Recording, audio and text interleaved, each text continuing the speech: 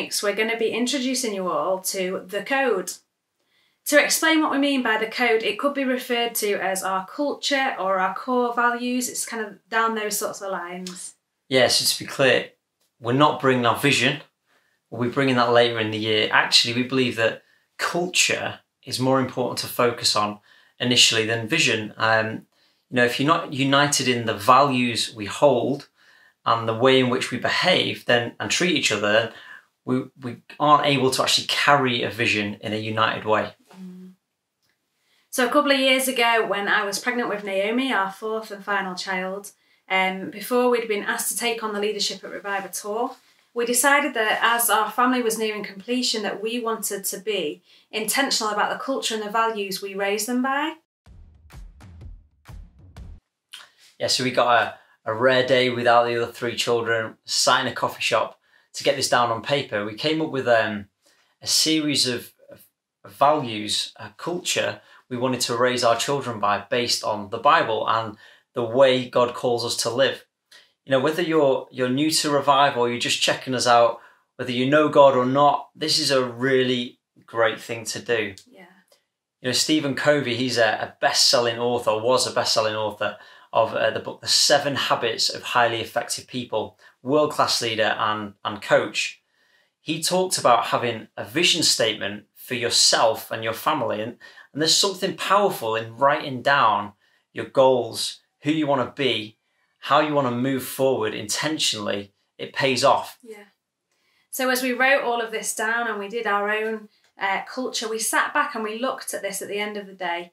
And both of us got this really profound feeling that this was just not for our house, but for a wider house, for a church. And it was from that point that God started birthing in us a structure and a vision for a church. We genuinely had no idea which church until a few months later, when Peter and Janice asked us to take on the leadership here at Revive. With everything Rose and I plan and implement as leaders, but also as parents and business owners, and in every area of life, we really like to consider the why. Why do we want to do things that way? What is driving it? With church leadership, that means that we challenge everything we want to implement and ensure it's based on the vision God has given us and His Word, not any personal preference, insecurities, and other things that can cloud reasoning. We then often simplify these deeply prayed through and thought through principles and ideas to make a simple phrase or a sentence, and that helps make it stick in people's minds, like our 4 strategies: know God, get free, find purpose, make a difference.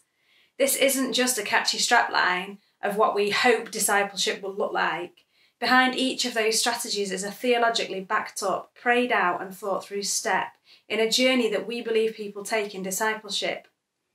Every ministry, therefore, will be lined up against these strategies and put through the lens of these strategies to help us understand if we are helping people on the journey of discipleship. Yeah, and it's the same with the code, that we're going to introduce to you now. This is a set of phrases to help us understand the culture of the house. It isn't a set of snappy phrases with no depth. It's a set of snappy phrases with a huge amount of depth to them. Everything we do as a family and in the house that is Revive, we're embodying these values. These simple sentences in the code are designed to cause us to engage around a clear, simple set of behaviours or values, a bit like a lighthouse. These values, the light, will help us all align to the one purpose and the vision of the house, the way forward. With the kids now, they're starting to get to know these phrases and challenge their own behaviour based on them. For example, one of the values we have is we give even if it hurts. And very often one of our children will come home from school with a pack of sweets as a result of it being someone's birthday. Don't know who started that at school, but thank you very much. And they'll always ask, obviously the other kids will always ask if they can share them, and I'll always ask them to share.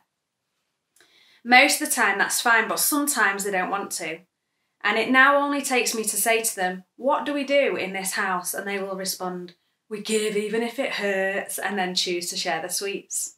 That's right. We wholeheartedly believe that unity is helped hugely by a strong culture, a set of values we all align ourselves to and allow to shape the way we communicate, behave, treat each other, conduct ourselves, and the feel of the house of this church. So, this week is just an intro to the code, and we'll briefly take you through all of them now, and then from next week we're going to go into each one a week and unpack each one. So from a practical perspective, we've already talked about words to live by, writing down truths from God's word that you can declare every day over yourself. This week, why not start to think about other areas of your life, family life, work life, where you may need to be more intentional about the values you're living by. And maybe some of these actually apply. And also, words to live by, you can find that in Ben's message, What Lies Are the Spies Telling You? And that's on YouTube. Yep, so here we go. The values, the code. Number 1, we look beyond ourselves, based on Philippians 2, verses 3 to 4.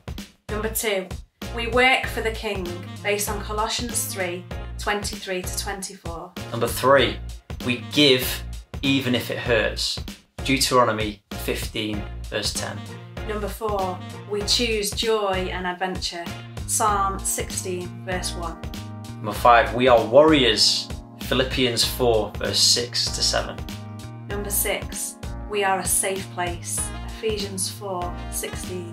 Number 7, we worship in spirit and in truth, John 4, verse 23 to 24. And last of all, number 8, above all else we love, 1 Corinthians 13, 13. Thanks for listening. We can't wait to unpack the meaning of each one of these for you starting next week with We Look Beyond Ourselves.